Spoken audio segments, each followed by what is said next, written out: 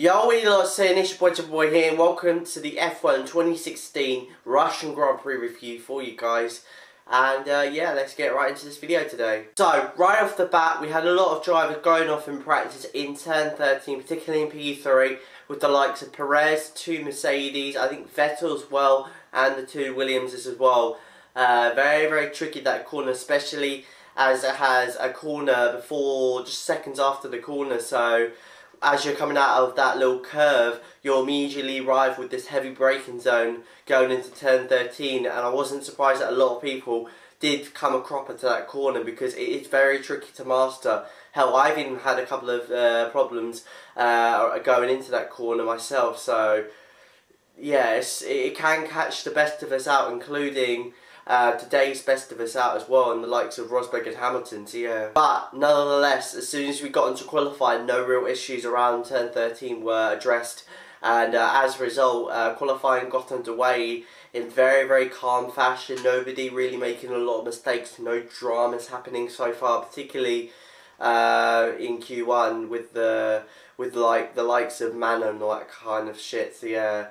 But there was one in particular, and that was Hamilton, who got a reprimand for going off the track and not going through this little zone that the FIA have made so that drivers don't cut the track and gain an advantage, which is kind of bullshit, to be honest, because they could have immediately said, like, oh, if you come off the circuit, then you got to make sure that you don't go fastest in a particular sector that you're on. So, I don't know, that rule of having like this little zone that they have to go round is kind of bullshit, to be honest. All to like make sure that the driver doesn't gain a lot of time. In fact, loses a lot of time. So, like I say, it's just bullshit at the end of the day. I mean, just if you want to impose the rule, just like tell them to, like, if they do it, to slow down at a certain sector so they don't go fastest on that sector, so that they don't gain an advantage, so yeah. So the drivers who were out at the end of the session were Jolien Palmer, Felipe Nasr, Pascal Wehrlein, Rio Haryanto and Marcus Ericsson. Unfortunate for Jolien Palmer, you know, especially as he's been rumoured to be dropped halfway through the season by drivers such as Sergei Sorokin and Esteban Ocon, which is kind of disappointing, especially as I've got high hopes for Jolien. You know, he was GP2 champion. He's one of the quickest Brits out there on the field. Like, he is the real deal, and the fact that he is getting pressured to perform well, otherwise he will get dropped in the well, there could be a possibility of him getting dropped halfway through the season, is quite baffling for him, especially as he has just got into F1 and is trying to make it big in F1. So yeah, unfortunate for him, but hopefully more good things will come out of him, so that this whole like conversation of him maybe leaving Renault is put to side. And then as we got into Q2, nothing really much happened, to be honest. Usual qualifying things happened. So really, pretty much at the end of the session, it was Carlos Sainz in 11th, Jenson Button, unfortunate. They were predicting a top 10 qualifying finish, but unfortunately it was 12th for Button. Hulkenberg 13th, Fernando Alonso 14th, unfortunate. Both McLarens, like I said, outside the top 10. They were predicting a Q3 appearance, but unfortunately that's not the case.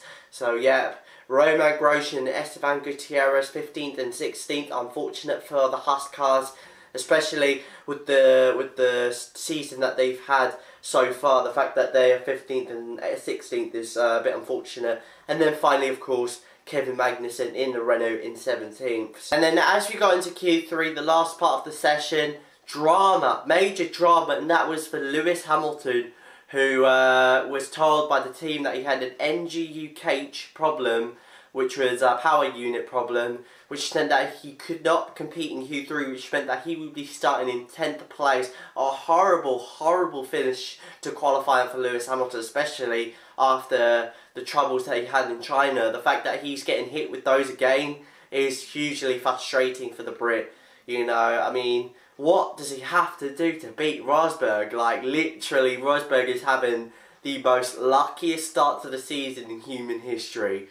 And the fact that Lewis is not is painfully annoying.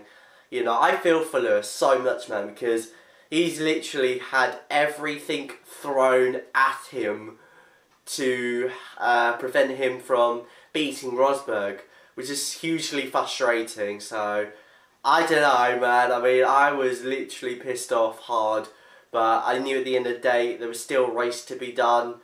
So I knew Hamilton's got a chance, a little bit of a slim chance to do it, so yeah.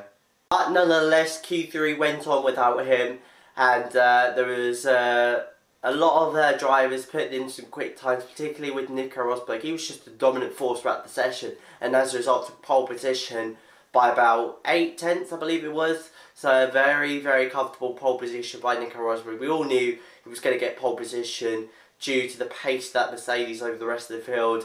The only real challenge I felt was going to come to the Mercedes was the Ferraris, but the Ferraris weren't really up to par with the Mercedes in terms of pace. So as a result, the Mercedes just walked through to pole position via Nico Rosberg. Second was supposed to be Sebastian Vettel, but he had a gearbox penalty, which meant that he would drop from second to sixth, which is a bit unfortunate, but that's the way the cookie crumbles. So yeah.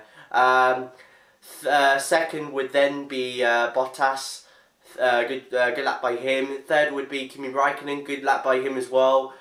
Fourth was Massa. Good lap by him as well. Ricciardo fifth. Vettel sixth. Perez seventh. Kvyat eighth. Ninth was Verstappen, and of course 10th was Lewis Hamilton, who did not set a time because of that MGOKH problems. So as we got into the race, it was a good start from Nico Rosberg, who pulled away from the rest of the field. But behind there was a big scrap going on into turn 2 and 3, particularly with Danny Kvyat and Sebastian Vettel. Danny Kvyat just running into the back of Sebastian Vettel. Sebastian passed Danny to move up into 5th place.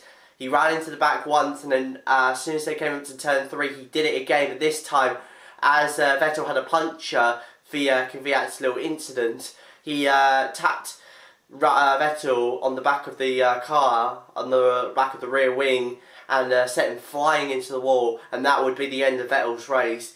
Very, very high drama going on for Vettel there. Vettel really annoyed and frustrated with Kvyat's little moves that he did on himself, going into 1, 2 and 3. So yeah, I don't know what Kvyat was thinking. I think honestly it was honestly Kvyat's fault, to be honest. I mean, what was he thinking, to be honest? Like, he was passed and then all of a sudden just didn't care about the braking towards turn 2 and just ran into the back of Vettel very, very carelessly, and then afterwards, you know, just ran into the back carelessly as well on Vettel, and then spun him around and put him into the wall in turn 3. So I don't know, man. I mean, Kvyat could be the next Pastor Maldonado, but that was just absolutely stupid and absolutely careless from Kvyat's side to do that to Vettel. So I'm out! Crash! Somebody hit me in the rear, turn 2, and then somebody hit me in the rear again in turn 3. For sake, honestly, what the are we doing? Then further back, we also had a couple of incidents going on in the background with the likes of Grosjean, I believe it was Hulkenberg, yep, and Ericsson as well. All of them having like sort of an argy-bargy moment, and as a result, Hulkenberg coming out the worst, and as a result, retiring from the race. I didn't really get a clear understanding like to how it happened, because it was a while back, but from my sense it looked like it was a case of argy-bargy going into turn 2. So, and then as a result, that led to Hamilton being in 5th place, which was so damn awesome. Finally, Lewis does not have to endure the one-lap mishaps that he's been facing in the last few races. So that was awesome to see. And then as a result of all the incidents that went on, there was even a puncture for Sergio Perez as well. The safety car was called out for a couple of laps, but then afterwards it was pulled back in and we got some racing back going again. Rosberg leading the way very, very comfortably. He actually pulled like a 10 to 12 second lead at one point. So yeah, Hamilton behind, chasing after Massa, who he dispatched quite easily on the restart, and then afterwards went on the attack of Raikkonen, who let him through easily. Raikkonen said that he knew he was coming, he just let him through easily, which is fair enough, you know. Hamilton is fighting for this championship, he wants to go for the championship, so let him be, let him do his race. So yeah, don't be a dick and block him too much, hold him up too much. But the one guy who did, and actually put a bit of a fight, was Valtteri Bottas, who very, very sensibly just put his car in the right place, and as a result made it really, really difficult for Hamilton to get by. So much so that Hamilton actually had to do an overcut on Valtteri Bottas, because Bottas pitted a lap earlier than Hamilton did, because Hamilton pitted the lap after. So Bottas, as a result, was on the undercut. But as Hamilton came out of the pits and Bottas coming down the straight, Hamilton came up just behind Bottas, and as a result almost passed Bottas, but still couldn't do it. But afterwards, a lap later, he actually finally got ahead of Bottas with some superior straight line performance, and with the new tyres as well, managed to get past Bottas going into turn 2, a very, very clean pass. Of course, very, very clean indeed. So as a result, he would be up to second, finally on the attack and on the chase for Nico Rosberg, who was about 13 seconds up the road. Then shortly after, Raikkonen did the same thing. He pitted a couple laps after Hamilton and Bottas, and as he came out, almost passed Bottas, but in the end didn't. But then a few laps later, he actually did. I think it was the same place as Hamilton, so a very, very good move, and as a result, pulled very, very clear away from Bottas, and really was just in a comfortable third, pretty much. He held on to that for the entire race, so yeah, same with Bottas as well, with holding on to fourth. And then afterwards, we saw some really good racing going on in the mid-pack, particularly with the likes of Toro Rosso, Perez, the two Saubers, even the two Renaults as well, and the two McLarens, not to mention as well, and the Haas's as well. So yeah, it was a really, really good fight. A lot of battles going on. Oh, by the way as well, Sainz got a 10-second penalty for pushing Palmer out off the race circuit. He actually, he was trying to make a move on Palmer, which he did, going around the outside of turn 2. And as he was coming out of turn 2, pushed Palmer on to the outside of the track and almost into the wall, which meant that Sainz, as a result of his dirty antics, got a 10-second penalty, which would play a big factor in the race later on, which I'll talk more later on. So yeah. Also talking about the two Red Bulls, they really had a really disappointing day. Ricciardo finished up in 11th and Kvyat finishing up in 15th. Very, very, very disappointing for the two Red Bulls. It started off in a bad way, getting Vettel heated at the start, and then pretty much all throughout the race they've been struggling, particularly with Kvyat when he changed tyres on lap 2, really struggling with that rear and struggling to get some pace down. Same with Ricciardo as well, even though he was quite strong in the end. The fact that both Red Bulls are out of the points, especially coming off a very, very decent and very strong Chinese Grand Prix last time out, was very, very disappointing, and we'll be looking to bounce back from this going into Spain. So yeah. Also talking about the Red Bull boys, the Toro Rosso of Max Verstappen had a problem. I don't know what problem it was, but he had to retire from the race. Unfortunate for Max Verstappen. He had a really, really strong race. He was running up in 7th for the most of the race. So the fact that he retired just like that was very, very unfortunate. He was on par to get maybe a 6th place in the race, which would be a massive result for him, especially with the season that he's having and the attention that he's been getting all throughout his time in F1. The fact that he got a retirement in that race is quite unfortunate, but that's racing, these things can happen, so hopefully he can bounce back and produce a solid result in Spain next time out. But then at the front, we saw a really good fight between Lewis Hamilton and Nico Rosberg for the lead of the race. Lewis Hamilton chasing after Nico Rosberg quite hard. He actually got to the point that the gap was actually down to almost 5 seconds, which was insane.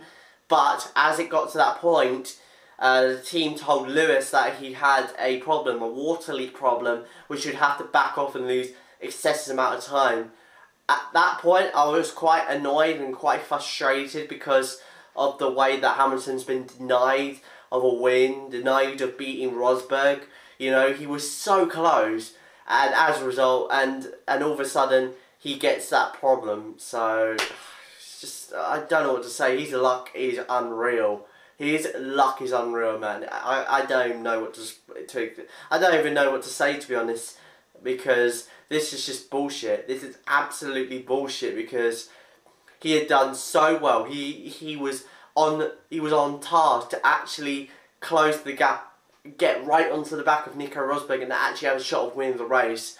And the fact that he didn't because of that stupid fucked up problem is bullshit. So yeah, I mean, I don't know, man. I'm not gonna quit. I don't know in terms of what Mercedes are thinking, to be honest. I mean, I'm not gonna question their motives, to be honest, because I don't think the team would do something like that on purpose. Let's be real here. I don't think the team would do anything like this on purpose, because at the end of the day, this boy has delivered them 2 Drivers' World titles, so I would doubt they would do it, to be honest. They've been Hamilton's friend for a long time. I doubt they would do something ridiculous as that.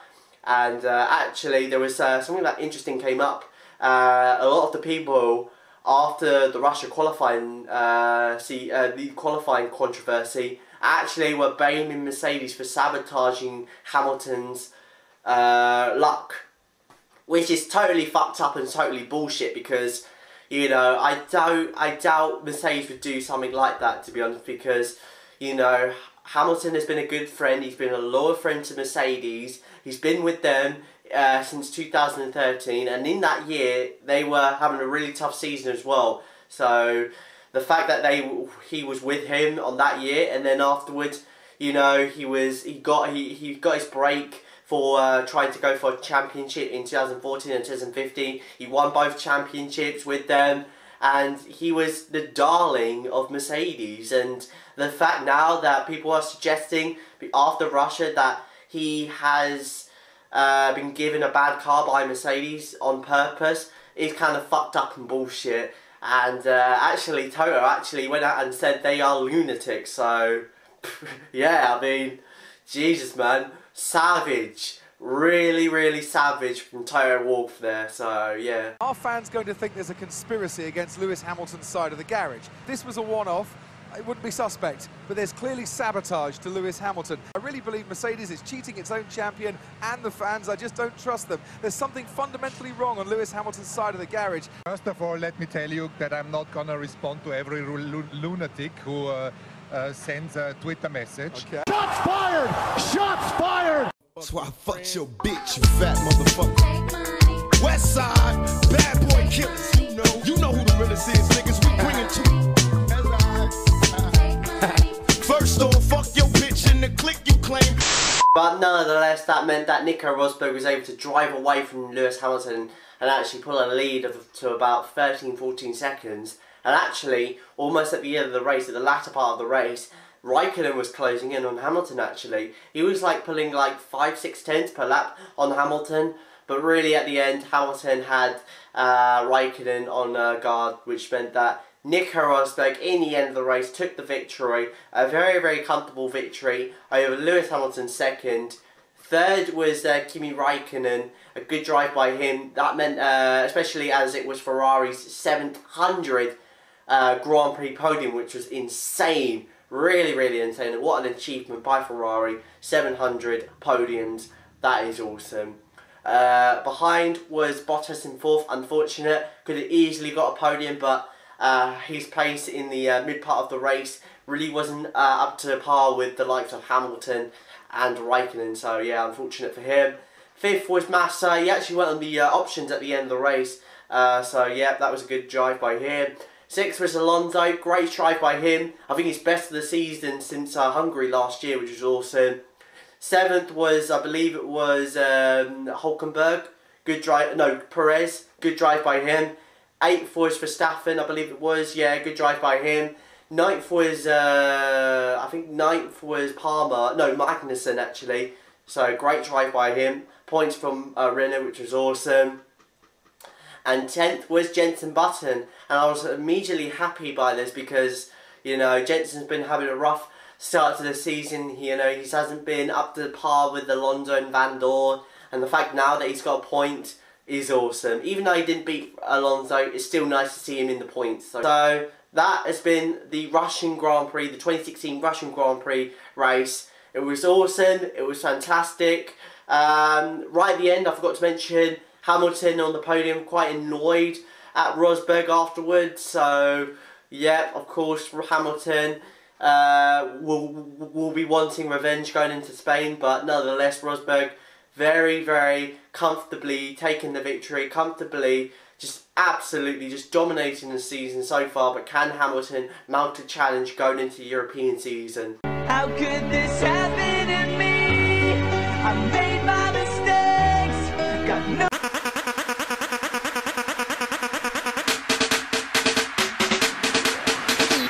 Deal with it. So that has been this race for you guys. That's been this review for you guys as well. It has been really, really awesome. It was a great, great race. I would give that a solid 7.5 out of 10. Wasn't quite as good as China or Bahrain, but still was fantastic to watch nonetheless. So yeah, so that's it for you guys. I hope you guys enjoyed this video. If you did, then hit that like button below. Comment below what you thought about the race. Was it enjoyable? Was it fun? Was it sick? Comment below and subscribe if you're new, and I'll see you guys next time. It's your boy, I am out. Peace.